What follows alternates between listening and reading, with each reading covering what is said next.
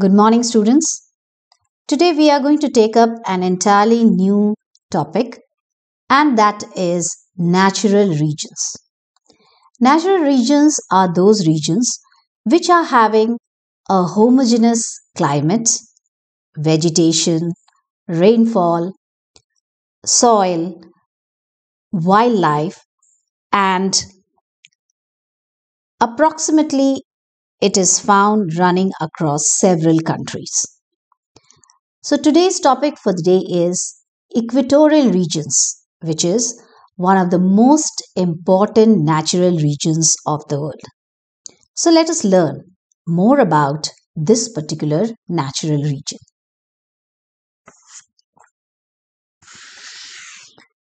Now, as far as location of the equatorial regions are concerned, as the name suggests, all these areas along the equator are having an equatorial type of climate.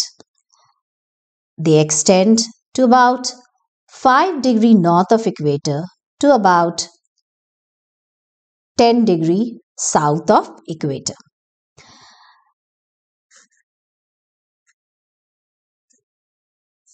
Now, the equatorial regions are also known as the rainforests. The region extends roughly 10 degree north to 10 degree south on both sides of the equator. The region extends over large areas of Asia, Africa, South America, which are crossed by the equator.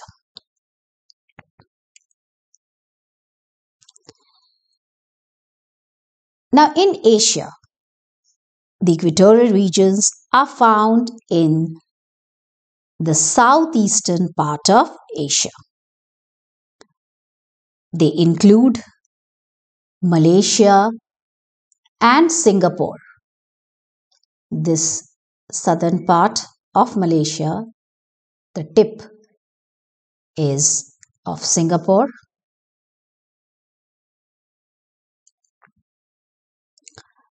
Papua and New Guinea,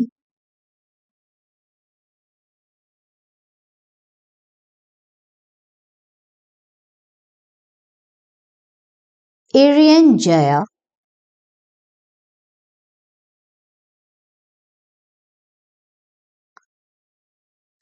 Peninsular Thailand, and parts of Sri Lanka and adjoining India. So these areas in Asia have an equatorial type of climate. In Africa, the Zaire or the Congo Basin and the Guinea coast. Here we have the Guinea coast. These areas have an equatorial type of climate. In South America, the Amazon Basin, the coastal lowlands of north and eastern Brazil, coastal Colombia, and Ecuador enjoy an equatorial type of climate.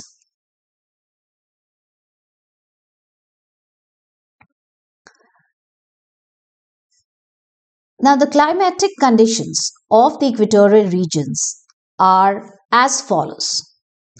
The sun is shining vertically in this part of the earth always, so the mean annual temperature remains 27 degrees centigrade. The annual range of temperature is very small, for about 3 degrees. This is because there is not much difference between the temperature of the hottest and the coldest months. The diurnal range of temperature is also very small, that is about 7 degrees centigrade. There is widespread cloudiness even during the night, which makes the nights pretty warm. There are 2 maxima and 2 minima of temperature related to the apparent migration of the sun. There is very little variation in the length of day and night, So seasonal variation is also very less.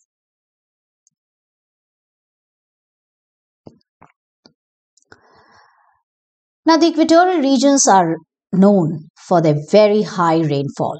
It is characterized by very heavy rainfall throughout the year, accompanied by thunder and lightning. It is also known as the 4 o'clock rain. It is well distributed and it varies between 150 to 350 centimeters. It's a whopping amount. The rainfall is a convectional type of rainfall. So here we can see how very heavy rainfall occurs every day without fail with thunder and lightning.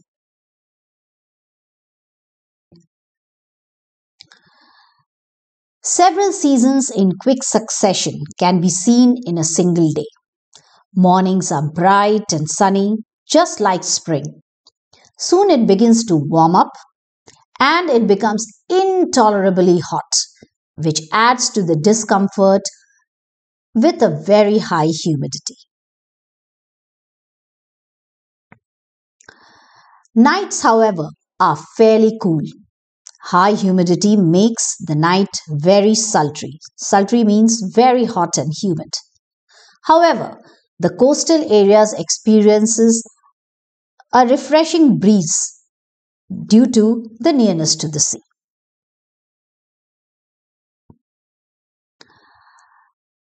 Now, as far as the vegetation is concerned, the world's densest vegetation cover is found round the globe along the equator. And commonly they are known as the selvas in the Amazon basin. Selvas means jungle, forest. This is the region of bright sunshine, high temperature, high humidity, and very high precipitation.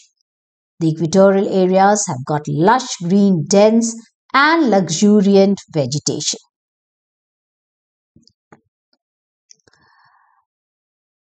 The equatorial regions are known as the lungs of the world due to the vast, extensive forest belt covering nearly 7 million square kilometers is very, very important to the environment as the trees purify the air by absorbing a large amount of carbon dioxide and exhale huge amount of oxygen. So the dense forests are often called as the lungs of the earth or the lungs of the world. So here we can see how the equatorial forests are acting just like the lungs of the earth, inhaling huge amount of carbon dioxide and exhaling huge amount of oxygen. So they are basically sinking carbon dioxide and giving out large quantities of oxygen. As far as the characteristics of the trees of the equatorial regions are concerned, they are broad-leaved, evergreen, with no particular season for shedding of leaves. The trees grow very tall as if they are competing each other for sunshine. The trees grow very, very tall and they form a huge canopy. Canopy means just like an umbrella. And that restricts the sunlight from reaching the ground. So there is very little undergrowth near the ground. Lack of sunlight makes the forest very dark and damp. The trees are having buttressed roots. You can see over here, not only the trees are very huge, they are also, the base is also very, very huge with buttressed roots, which means that the trees are very firmly placed on the ground so that they do not topple due to excessive rainfall. The leaves of the trees are broad-leaved and they also have a drip tip so that water does not remain on the leaves. They all slide down through these drip tip, that is the tip which helps them to slide down. Now there are three layers of canopy. The emergent or the top layer is about at a height of about 50 meters. The second layer of canopy is at a height of 30 meters, and the third layer is at 20 meters. So there are layers of canopies. Lastly, there is the layer of shrub, bushes, which do not depend on direct sunlight.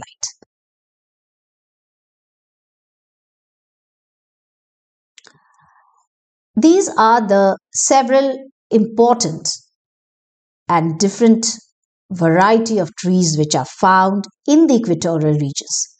The mahogany, the ebony, the rosewood, the green heart.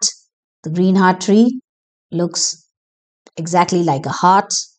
Here you can see how it is shaped like a heart, and therefore the name green heart.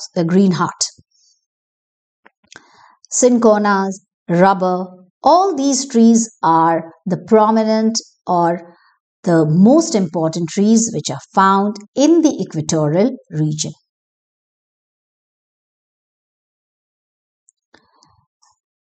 As far as human adaptation and response is concerned, most parts of the equatorial regions are inhabited by tribal people such as Pygmy, especially in the Congo Basin. Elsewhere in the Amazon, there are several different tribes which are found in the Amazon Basin. Over there, the forests are so dark and so thick that there is almost no contact with the outside world of the people who are living very deep inside the forest. Due to very hot and oppressive climate, the regions are very sparsely populated. However, some parts like Java, Singapore, parts of Indonesia and Malaysia are highly developed. Rubber plantation in Malaysia and subsistence agriculture is carried out in the South Asian countries under the equatorial regions.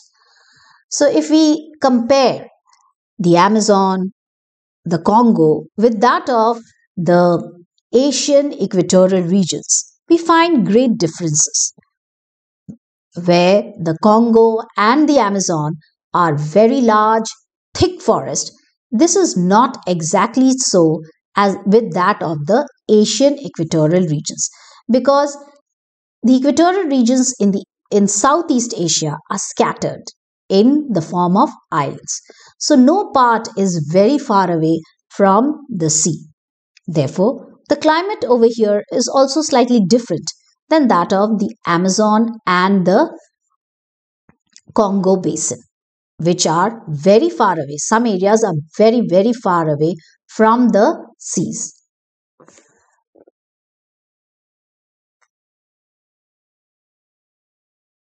So today we have learned in detail about the equatorial regions. I hope you have enjoyed. So that is what we have enough time for today. I'm signing off for now. Thank you.